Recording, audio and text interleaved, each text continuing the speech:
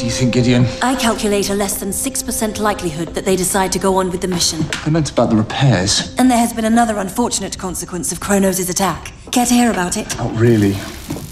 He's gone. Our son. Or our son from our previous life. It's all too confusing. I'm very sorry. Actually, you don't get the blame for this. This was my fault. If I hadn't insisted on bringing him back here, he might have died peacefully, in his sleep, maybe. Don't torture yourself with recriminations. One of the great lessons of time travel is that many things cannot be changed. Time wants to happen. Kronos, even Vandal, won't be the only enemy we face. Very often it will be time itself. Whether it wants to happen or not, we're going to change time, erase Savage's future, and earn our rightful place in history.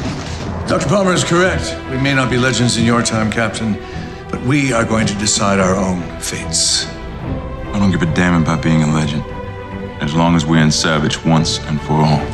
I can get down with that. And our malcontents? I like killing people.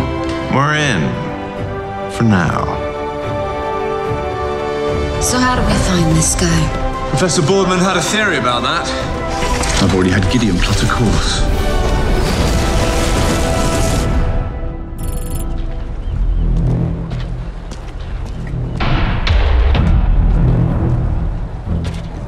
You know what this is? An instrument to make this world a better place.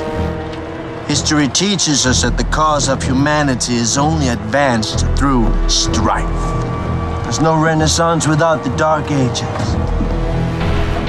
Man had no interest in splitting atom until World War II.